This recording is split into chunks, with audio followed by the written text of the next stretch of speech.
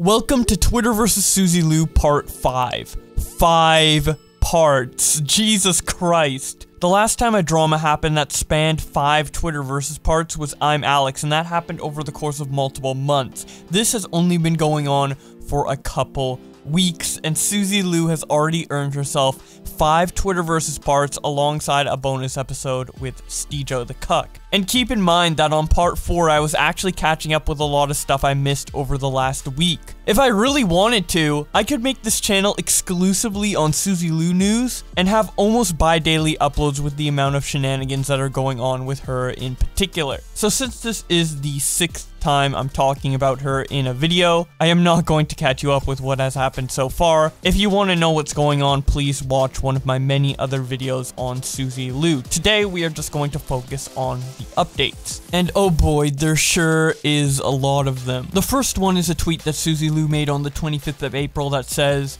"Can confirm Suzy Lou is not getting sued. Lol. I feel like I need to make this a daily reminder for gullible folk online. If I was being sued, I think I'd know about it before a bunch of randoms on the internet. Now go play outside, you bunch of bored saddos." Well, I'm sorry, Suzy, but us saddos can't go outside due to a certain pandemic that's going on. I don't know if you're aware with all the frantic copyright dodging you've been doing, but there's other things going on in the world. Now, I find this tweet particularly funny because not even a week after this was posted, Suzy Lou ran into some legal trouble. Because on the 30th of April, over 100 anime reactions got removed from her YouTube channel for violating copyright. This first came to everyone's attention when John Swan tweeted out, "Every single reaction on Suzy Lou's second channel has been claimed and blocked from YouTube. A gargantuan amount of videos have also been deleted on her main channel due to claims and subsequent blocks by a number of anime copyright holders. The walls are closing in." He then shows a screenshot showing that every video on Suzy Lou's second reaction channel has been removed. It was indeed due to a copyright claim by a third party, and on her main channel, she lost over 4 million views worth of video. John Swan continues to talk about this by saying, "I estimate anywhere from 60 to 100 videos have been claimed and blocked. This is a massive development, and I was told the companies would be taking action very soon against this content on YouTube. Allegedly, there is also talks of a massive lawsuit. Stay tuned for updates on that." A couple hours after this tweet, John Swan had another interesting Suzy Lou update. He tweets out, "Because Suzy Lou's website security is rubbish, we are finally able to see what host she is using by looking at a subdomain. Unsurprisingly, Suzy Lou is using a website host that ignores DMCAs. I don't know how more sketchy this can get. It's the same company that hosted 8chan. He then shows a screenshot of Suzy Lou's website being hosted by Abellohost BV, which is also ranked as the #2 host site that is used for ignoring DMCAs. He continues to talk about this by saying, "To be clear, this will not prevent her getting sued or slapped with a cease and desist. This just means that the host won't take action against her content if the anime companies contact them. Consequently, they will have to come for her directly, and that's a fight I want to see." This info was found by John Doe Erie. I didn't catch this originally, so big props to him. Now, Suzy Lou never responded to her having a website host that ignores DMCA, but she did respond to a bunch of her videos being removed from YouTube when she tweeted out, "Just woke up to an email from a copyright troll who struck all my channels and threatens to continue to do so until I do what they are demanding me to. I love the smell of blackmail in the morning. Now you can understand why I made a website. Business as usual. They have all been countered, and YouTube are investigating on their end." Ben Skiff responds to her by saying, "Can't be blackmailed if they own the content." Unknighted says, "Can we see this email? If they are a troll, then you shouldn't care about showing their info. And if still, then blur it. What are their demands? Why would a troll target some but not all? Mundane Matt pulled this exact same excuse, and look what happened. Just for once, show proof."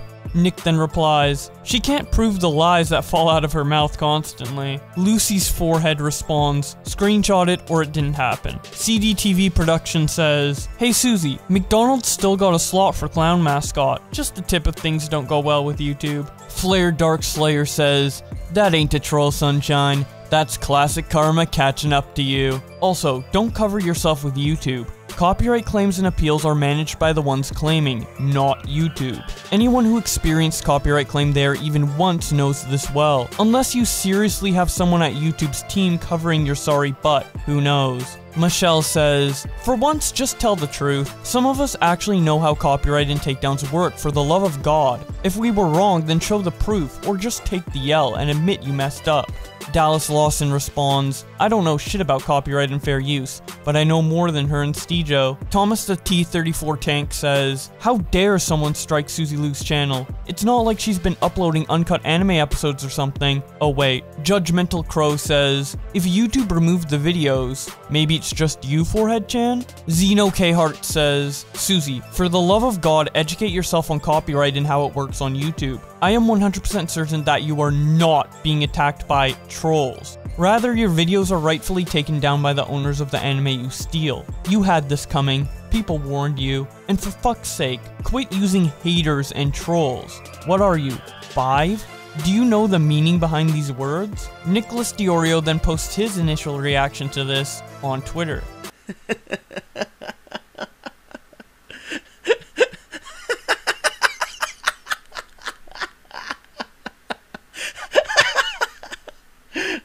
John Swan says, Suzy Lu has responded. This was not a copyright troll, because people without the copyright ID CMS, which is restricted to corporations and big YouTubers only, cannot claim and block videos. They can only file a DMCA takedown. These claims were made by legitimate anime companies. Nice try, Suzy, but YouTube can't take action against legitimate copyright claims. I also doubt it took you this amount of time to counter 60 to 100 claims. And if you did, it would be a very stupid move. Just one rejection out of 100 and you can't upload for a week. Oopsies. Cordwit says, I'm in hysterics. Any fucking sweaty nerds on the internet that have no idea about anything to do with the law, and they spout this word fair use like they understand anything to do with the DMCA. You're clueless. So, they say it's a false copyright strike, and I've got something that'll fix every one of your fucking videos. It ain't false. It's only a false copyright strike if it's not from the copyright holder. Oh man. Are you sure about that? No. TwizFizz hopped on the Suzy Lu train by dressing up as her and saying, about to watch some anime, and then releasing a parody song on Suzy Lu with the caption, not a song about Suzy Lu.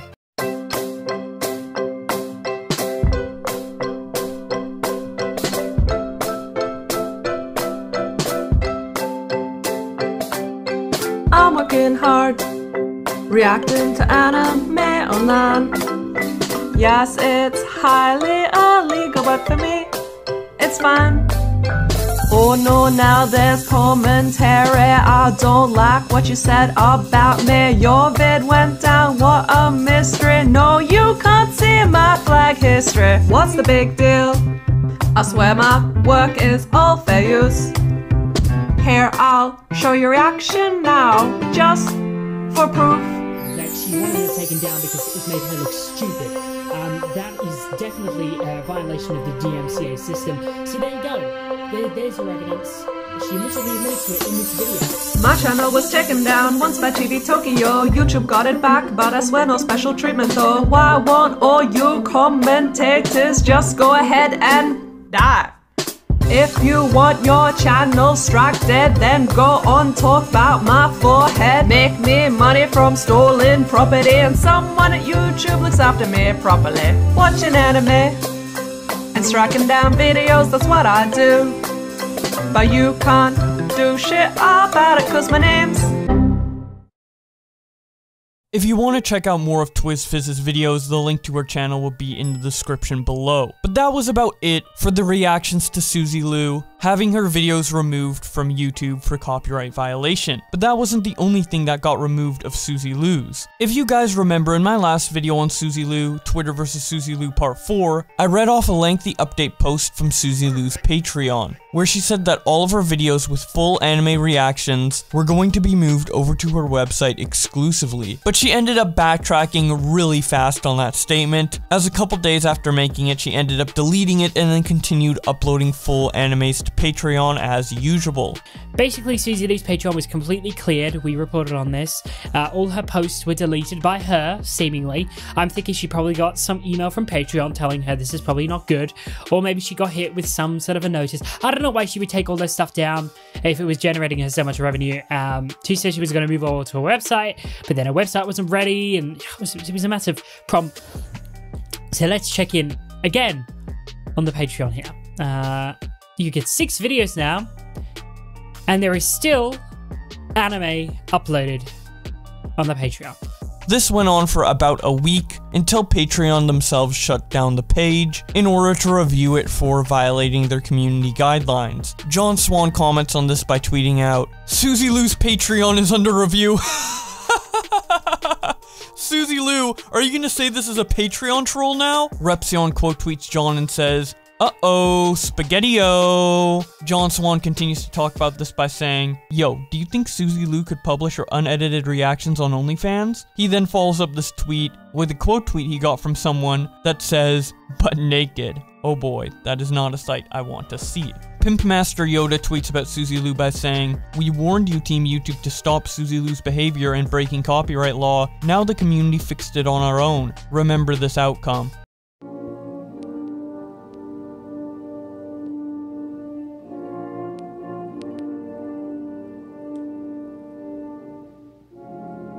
Remember this? You do, Team YouTube? Back in April, claims you did that copyright abuse. Finds you did not. On Suzy Lou's YouTube channel. Reacting to entire episodes of anime she was. Barely uttering a word. Yet, copyright abuse you claimed to not see. So, problems I said there would not be. The hard way the community is always happy to handle things. And the hard way, we goddamn did it.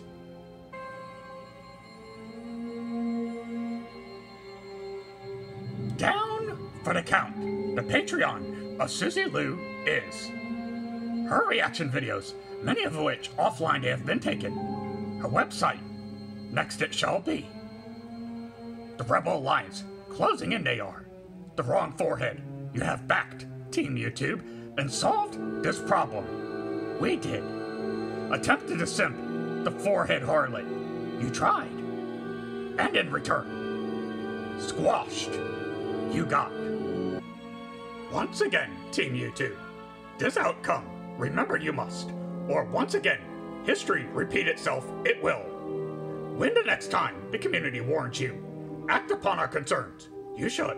Failed, you previously have to handle our past concerns in other areas of opportunity and apocalypses it created.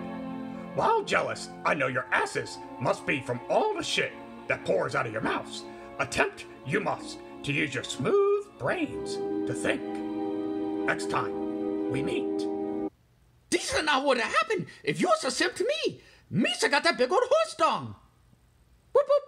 Willie Mac Show tweets out, "I just realized the only reason Suzy Lou has power at YouTube is because employees are trying to forward important emails to Susan Wojcicki and they accidentally forward them to Suzy Lou. Honest mistake, really." Suzy Lou reacts directly to all the Patreon stuff by saying, "Active patrons, as promised, we have been working on the VIP package since December, and now it's here. You will receive an email in the upcoming days on how to redeem your codes to join as VIP on the website. Have a great Tuesday, folks. Naruto coming later." Eric Marshall responds to her by saying, translated, "Her Patreon got shut down and the walls are closing in. Only upside is they won't go after people for watching, but her and boyfriend are in a lot of trouble." Josh Pescator then tweets out, "Breaking. It's official. Suzy Lou has sent out an email to patrons to tell them to move to her official website. Quote, Patreon is very limiting with what it offers, and that's why I'm deciding to part ways with them, claiming Patreon has not been helpful with copyright trolls. GG Patreon." This Patreon email from Suzy Lou reads out, "Hey everyone, in the next few days I will be sending out an email to all of you subscribed on here. This will be an email to join my VIP package on my website.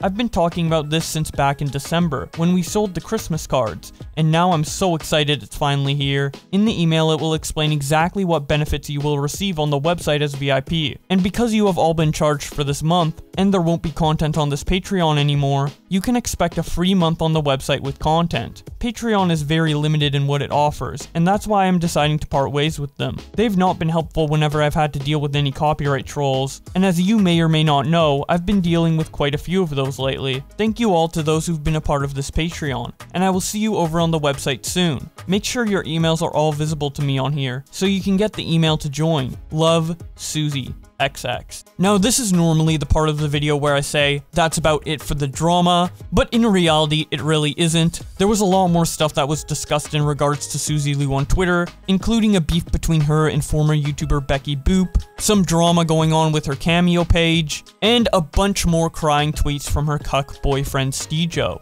But this video is already getting pretty long and it's a lot to go through, so I'm going to be saving that for another video. Because of this, I tweeted out as a joke, okay guys, you can all stop tweeting. I have enough for a 10-minute video already. Scarce then responded, wait, let me get one in here. Bowblax is the best YouTuber to ever grace this platform. If you agree, subscribe to youtube.com/scarce. Thanks.